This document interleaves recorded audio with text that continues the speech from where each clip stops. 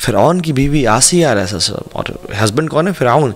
Is क़ालत rabbi इब्नी Lee इंदक बैतन fill जन्नह वनज्जिनी मिन फ़िरऔन व अमलिही वनज्जिनी मिन क़ौमि ज़ालिमीन।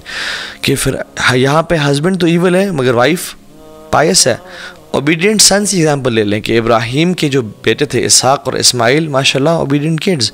डिसओबीडियंट बच्चों की एग्जाम्पल ले लें आप कुरान में, याकूब अलैहिस्सलाम को देख लें, और उनके बच्चे जो कि डिसओबीडियंट थे और अपने भाई को यूसुफ को कुएं में फेंक दिया जेलसी की वजह से। सुब्हानअल्लाह, you get different examples of 2 daughters who have an old father.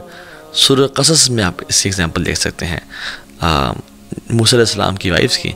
Example of N adopted सन, मूसा अलैहिस्सलाम के जो फ़िरऔन ने और उनकी वाइफ ने उनको अडॉप्ट किया था, सन जो कि अडॉप्ट किया गया और उसके बाद अब्यूज़ भी किया गया in the story of Yusuf अलैहिस्सलाम। सो सुब्हानअल्लाह, यू सी कुरान में डिफरेंट एग्जाम्पल्स मौजूद हैं। So we can't have an ideal family कि जिसमें मियाँ बीवी और तकरीबन 2.5-3.5 बच्चे हों और living a wonderful life. No, the ideal family is the one जो कि अपनी फैमिली के एग्जाम्पल को कुरान के एग्जाम्पल से रेजोनेट करके उनमें से अपने लिए सॉल्यूशंस ढूंढे। और आप रसूलुल्लाह सल्लल्लाहु अलैहि वसल्लम की एग्जाम्पल देख लें, सुब्हानअल्लाह, उनकी लाइफ में तो हर किस्म की एग्जाम्पल मिलती है। एक ऐसी खातून से शादी की उन्होंने जो कि उनसे 15 साल बड़ी थी, विद किड्स, खदीजतुल कुबरा अलैहिस्सलाम। एक ऐसी खातून से भी उनकी शादी हुई जो कि उनसे छोटी थी, आयशा रज़ियल्लाहु अन्हा। एक ऐसी खातून से उनकी शादी हुई जिसका हस्बैंड की पहले डेथ हो चुकी थी और वो बेवा थी। एक ऐसी खातून से शादी की जिसकी डिफरेंट ट्राइब था। एक ऐसी खातून से शादी की जो कि सेम लैंग्वेज नहीं बोलती थी, मारिया अल-क़िब्तिया रज़ियल्लाहु अन्हा। जूइश खातून से शादी की, सफ़िया बिन्त हुयई, जो कि डिफरेंट कल्चर से थी और वो इस्लाम में आई अलैहिस्सलाम। सो ideal family is who turns to the Quran and the Sunnah to find these examples। और मेरा आज का मकसद भी ये है कि हम कुरान और सुन्नत में एग्जाम्पल्स ढूंढें और उसके साथ साथ अपनी रिस्पॉन्सिबिलिटीज़ को रियलाइज़ करें कि मेरी क्या रिस्पॉन्सिबिलिटी है, मैं क्या रोल प्ले कर सकता हूँ। तो याद रखें, एक जो फैमिली है वो स्टार्ट होती है इंडिविजुअल से, यानी जो फैमिली अगर हम फिक्स करना चाहते हैं, so first of all if I want to fix the family I have to, ये प्री रिक्विजिट है, ये बेसिक क्राइटेरिया है, फिक्स माई सेल्फ। कम्युनिटी की फिक्सेशन से पहले, सोसाइटी की फिक्सेशन से पहले, मुल्क और उम्मत की फिक्स करने से पहले मुझे अपने आप को फिक्स करना होगा। इन्नल्लाह ला युग़य्यिरु मा बिक़ौमिन हत्ता युग़य्यिरु मा बिअन्फुसिहिम। अल्लाह किसी कौम को नहीं बदलता जब तक वो अपने आप को ना बदलें। सो या अय्युहल्लज़ीना आमनू क़ू अनफुसकुम व अहलिकुम नारा। सबसे पहले अपने आप को अल्लाह ताला कहते हैं क़ू अनफुसकुम, सबसे पहले तुम अपने आप को बचाओ, उसके बाद फैमिलीज़ को बचाना है, ठीक है। या अय्युहल्लज़ीना आमनू इन्ना मिन अज़वाजिकुम व औलादिकुम अदुव्वुन लकुम फ़हज़रुहुम। कुरान कहता है कि ऐ लोगों जो ईमान लाए हो, तुम्हारे लिए तुम्हारी बीवियों में और तुम्हारे बच्चों में दुश्मन है, तो उनसे बचना।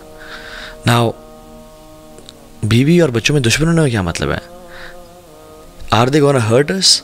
क्या वो हमें तबाह करना चाहते हैं, बर्बाद करना चाहते हैं? नो। इस कुरान की आयत की तफसीर में मुख्तलिफ तफसीर की गई है। उनकी उसमें से एक तफसीर ये है कि you are going to destroy your self by hurting them. तुम अपनी दुनिया और आखिरत तबाह कर दोगे उन पर जुल्म और ज़्यादती करके, तो इसलिए तुम्हारे वो दुश्मन हो सकते हैं। कि for example you are going to destroy your life in the here after by hurting them. और दूसरी चीज़ कि तुम उनसे इतनी ज़्यादा मोहब्बत करो और इतना ज़्यादा ऊपर सर पे चढ़ा लो कि तुम अल्लाह और उसके रसूल की मोहब्बत को बिल्कुल नीचे फेंक दो और उनके लिए हराम भी कमाओ, उनके लिए हर वो नाजायज़ काम करो। सो वो तुम्हारे हवाले से तुम्हारे दुश्मन बन जाएंगे वो फिर। So start with your self. इमाम अज़हबी रहमहुल्लाह, उनको देख लें, उनका नाम है Shamsuddin, सुब्हानअल्लाह, Shamsuddin, the son of this religion Islam. He was a giant of a scholar माशाल्लाह।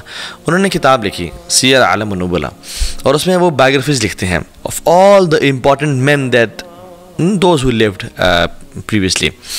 और उन्होंने तमाम लोगों के बारे में उनकी लाइफ स्टोरीज लिखी, उनकी बायोग्राफीज लिखी। एक इम्पॉर्टेंट चीज़ जो उन्होंने लिखी वो ये कि अपने लाइफ को भी लिखा उसमें, ठीक है, because he was Shamsuddin and he was one of the top notch of scholars. He writes about himself to and he says I am not a handsome man, not at all, मैं बिल्कुल खूबसूरत नहीं था, वलकिन फद्दलतु बिल इल्म, मुझे अल्लाह ने फजीलत दी थी लोगों पे बाय नॉलेज, तो मैं I was the most knowledgeable amongst them. और ये हर कोई इकरार करता है इस बात का। So every girl in the town, she wanted to marry Imam Az-Zahabi rahimahullah. Why? Because he was the most noble among people because of knowledge. So he was the hottest boy in town.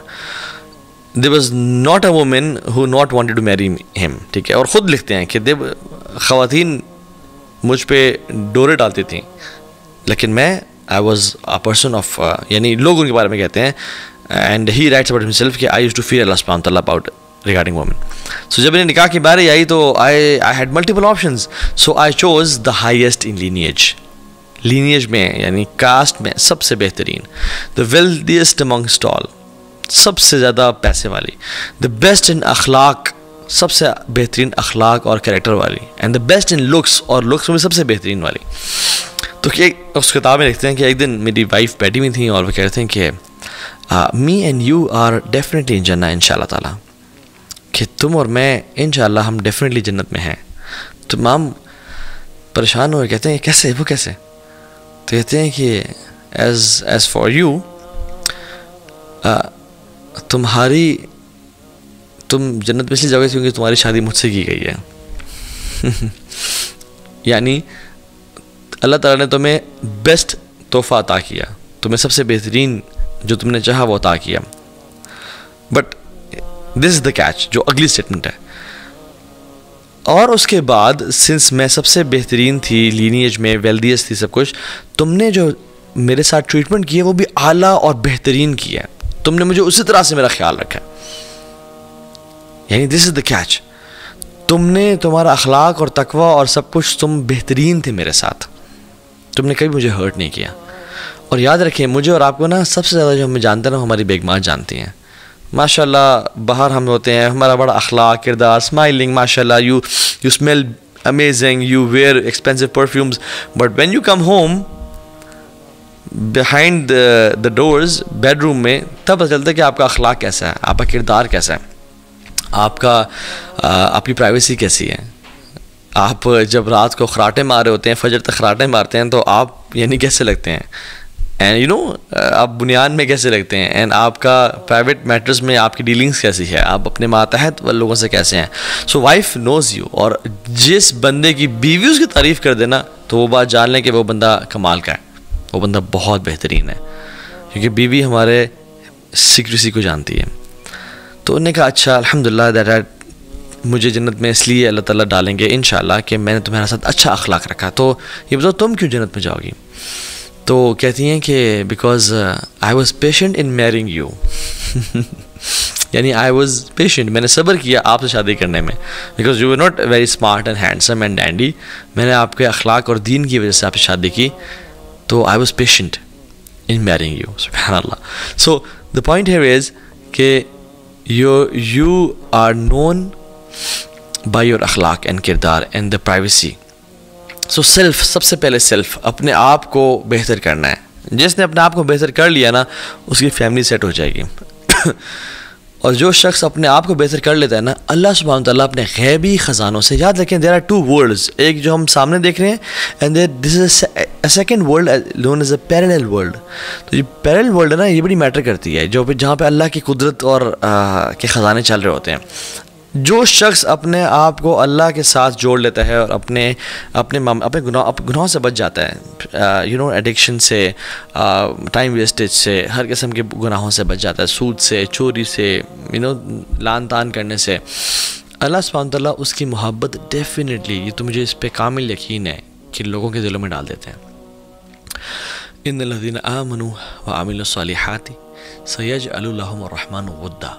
सूरह मरियम में आयत number 96 में आता है कि जो लोग ईमान लाए और अमल साले किए, अल्लाह ताला लोगों के दिलों में उसके लिए मोहब्बत को भर देंगे. So start with your own self. Now अगर आपने अपने आप को ठीक कर लिया, नाउ आपकी फैमिली में सबसे पहले कौन